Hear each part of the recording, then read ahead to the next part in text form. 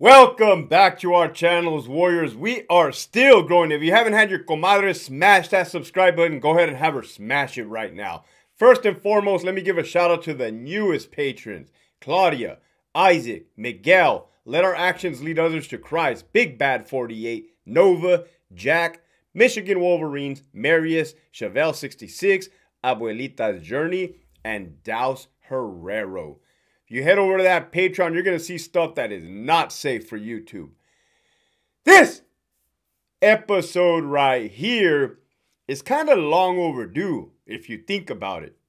It's like, Hector, you used to work for the California Department of Corrections. You spent 16 years working behind those bars. Hell, you even made it to the rank of lieutenant. Surely you must have seen a thing or two and or gained some experience along the way. Yeah, this face right here that only a mother could love, right, is inmate Jaime Osuna, okay?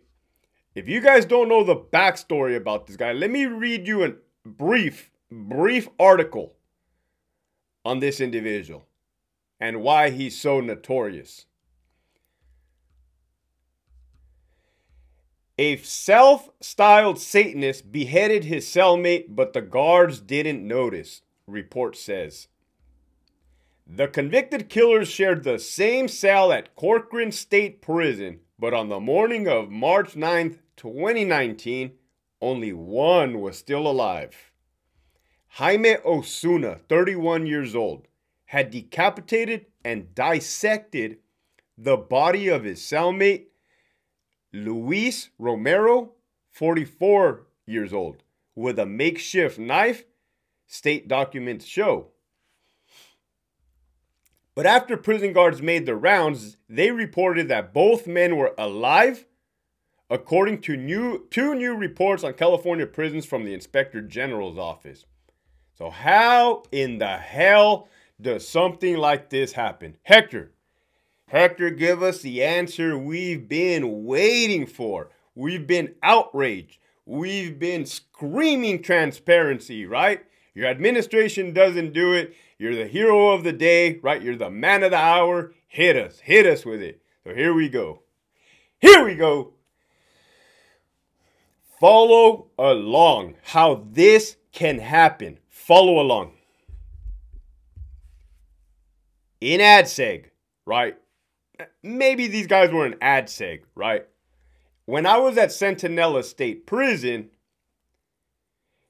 you had to go around and do your checks. When I was a new officer, do your checks to make sure that the inmates were alive and breathing, right? Make sure everything's on the up and up. Make sure everybody's cool.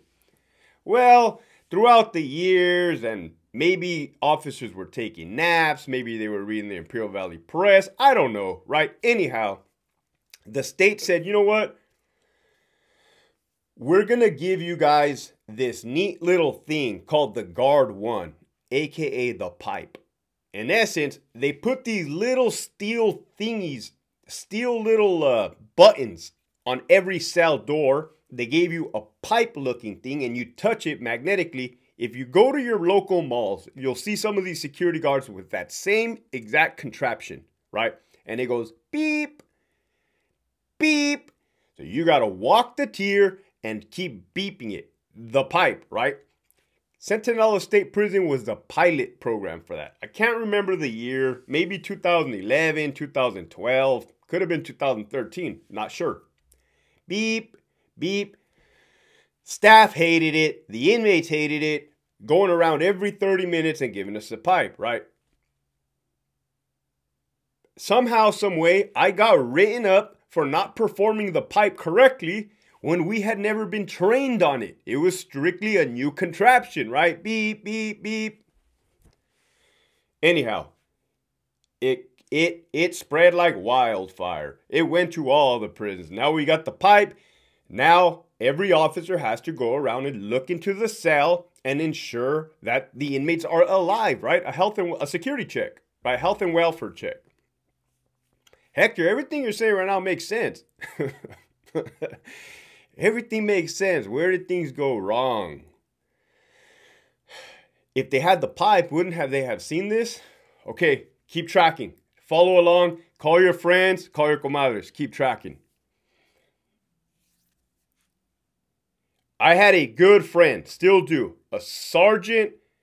We were officers together at Centinela. I told you it's a small department. We both ended up at Donovan, right? I promoted, he promoted. I promoted again. He was a sergeant, I was a lieutenant. Fair, unbiased, like I be keeping it. At RJD, Donovan, the inmates love to play games. They love to cry for attention, right? They love to irritate the staff members. One way of doing that is by boarding up their window, right? So we cannot physically see inside of that cell, which creates a security issue, right? They will use toilet paper, wet the toilet paper, board it up. You can't see inside the cell. You cannot see inside the cell. They'll do it to the back window too. You cannot see inside that cell. They'll tie their food port, so you cannot open the food port. They'll tie it with the thread that they pull from the sheets. Ooh, this is getting juicy, right? Ooh. They'll get cardboard, paper. They'll board up the window, right? Can't see. Now, why would an inmate do that? And I don't want to hear, oh, poor thing, he's crying out for attention. I'm simply telling you facts, right? How they be acting out and how they be boarding up. Maybe they should be blamed for this death, right? Keep tracking. So, they'll also get curtains. They'll put up, they're not supposed to have curtains. And boy, did the department go nuts after this. They'll put up a curtain, so they'll get their sheet, their inmate sheet, put it up, tie it up to the wall. You cannot see in the cell. Can't see in the cell, right? So then, Hector, what happens in that case? What do you guys do? What can you do? What can be done? What can be done to stop these shenanigans and buffoonery, right? This is where administration went wrong. This is where administration went wrong. Man, pay attention, Sack. I'm giving you guys a heads up here. Actually, I'm exposing you guys, which is great.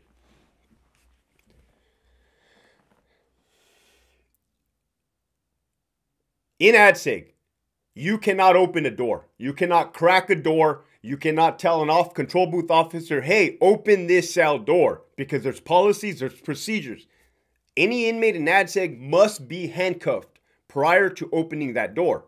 Because if that inmate comes out, starts beating your ass, you're going to get in trouble because you opened that door when you weren't supposed to. The inmate was not in handcuffs. So you're in violation of policy, right? You're in violation of policy. That is policy.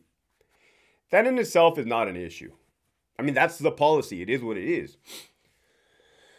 So your boy was a sergeant in ADSEG at RJD for a brief little period, right? These inmates would board up. So Hector, what would you do? What would you do? Well, knowing policy and preservation of life being high up in the department's echelon, I would do an emergency cell entry.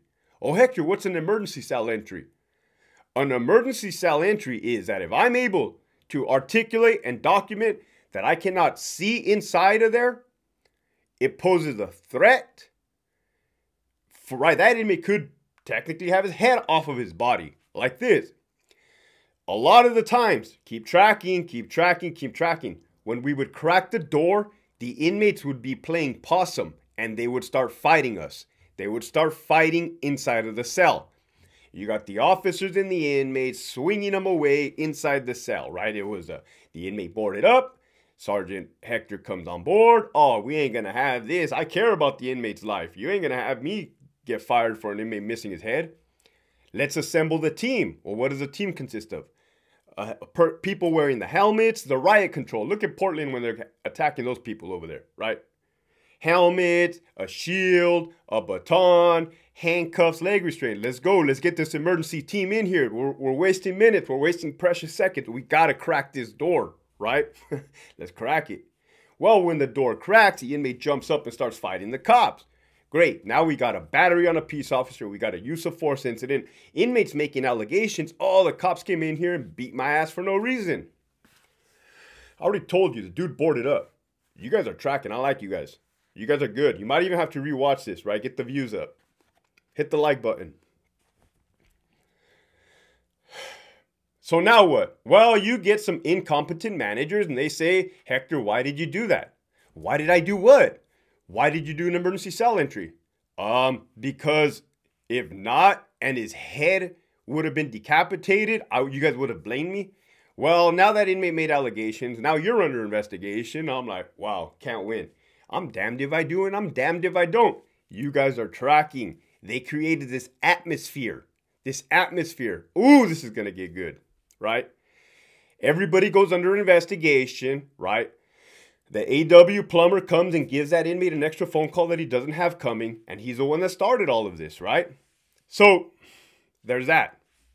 Back to my friend that's a sergeant. It was first watch. Mind you, first watch is a graveyard shift. Staff is minimal. You ain't have nobody. You're technically on your own. For the most part. You're pretty much on your damn own. Good luck. Especially with this guy right here. First watch, my good friend. Hope I didn't say his name. Shit, I hope I didn't say his name. Love the guy to death. I have a bad memory. So anyways, that sergeant wasn't having it. Probably tired, hungover. Ooh, this is getting good. Sees an inmate in ADSEC at RJD with the window boarded up. I already told you they'd be doing this. That sergeant not having it, not feeling it, knowing that, hey, this guy probably has a history of doing this, tells the control booth officer, crack the door. Crack the door. Give me about this much, he tells him. Right? What it was a sheet blocking the, it was a sheet blocking the view from inside the cell. Control booth officer goes, cracks the cell. That sergeant sticks his hand inside of the cell, pulls the sheet down, throws it on the tier. The inmate's on the bunk, scared, like, hey, man, what are you doing? You can't be doing that. Right after the sergeant gave him multiple orders to take down that sheet. The sergeant tells him, stop messing around, man. I want to have a good night. I would like to program, if you know what program means, right? So next thing you know, a couple days later, sergeant gets a call. Hey, man, you're under investigation. For what this time? Well, the inmate is saying that you opened his cell door in the middle of the night, pulled down your pants, and shake your weenie at him through the cell. Oh, my God. Oh, my God. Right? They review the video footage. Yep. The good old sergeant did, in fact, crack the door, but he did not shake his weenie, right? He didn't shake his weenie like that at the inmate, like the inmate claimed. Hector, you're going too far. What you're saying cannot be humanly possible. It sounds like a problem, Sacramento, right? It sounds like a problem that may lead to somebody having their head chopped off in a cell, right? You guys are right there. You guys are right there. So, inmates board up. People do emergency cell entries. We get in trouble. We get battered by the inmates. We go under investigation. Well, it kind of rules that one out, right? Damned if you do, damned if you don't. Inmate boards up. You have good old sergeant that knows what he's doing. Cracks the door about this much. Pulls the sheet. Does not shake his weenie at the inmate like the inmate alleged. Now, you know what? We're screwed. We're screwed. The staff members at the rank of lieutenant, sergeant, and officers, mostly the officers, they're the poor souls that have to do this and put up with it. So, you guys see what Sacramento created, right? You guys see what the inmate population created. It created this catastrophe, right? So, I can only bet. I can only imagine. Ooh, this is probably going to be one of my best episodes. That the night that this horrific murder, because it was a murder, happened, this inmate boarded up. Boom. Just like I told you, they always boarded up. However, and the officer is like stuck. He's brand new. They always put the new kids in the horrible spots, right? You can't get a guy like me to work a horrible spot, right? Unless you promote and you start all over at the bottom. Cop doesn't know what to do, man. He's like, hey, are you okay? Are you okay? Right? He's scared. He's going to lose his job. This dude right here, the puppeteer, chopped off the cellmate's head and was talking for his cellmate. Yeah, I'm okay. I'm okay. The officer probably thinking, man, right, I'm going to get fired if I crack this door. I'm going to get fired if I call the sergeant to come in here and do an emergency cell entry. Man, he sounded like, the cellmate sounded like he was okay. I think I heard two voices. I've been on back-to-back doubles. I'm tired. I'm tired of the BS. I think I might have heard the two voices. Well, guess what? The worst happened. The worst happened, right? So, couple hours go by, and the dude is dead, man. It was gruesome. It was gruesome. It's already out there on YouTube, and it's already out there in the news what the guy did. He cut off his cellmate's fingers, made a necklace. He put pieces of fingers in a sandwich and ate the sandwich. He got his guts, his intestines, and strung them up on the lights fixtures. It was a bloody scene. It was a bloody scene. The body was just leaned up against the bunk with no head. The head was next to the body. It was catastrophe, right? Chaos. It was gruesome. Gruesome Newsome. I can't miss an opportunity. Your boy cannot miss an opportunity, right? So, come the morning time, you know, there comes a point where things start getting a little too weird and you're like, nah, I haven't seen this dude all night. I have not seen his cellmate all night. Hey, crack the door. So gather the troops. They open the cell. Oh my God, a grisly murder scene. I can't even imagine the smell, right? Everybody knows that blood has a smell like pennies, right? Get your mind out of the gutter, right? So, Copper, yeah, that's the truth. That's the truth. That's the whole truth. Nothing but the truth. Do you swear? I do solemnly swear. That's how I think that happened. For sure. 100%. Right? Yup. That's what's up. So, with that, the message for today is, if you're working for the California Department of Corrections, you need to find a plan A, B, C, and D. Keep pushing forward.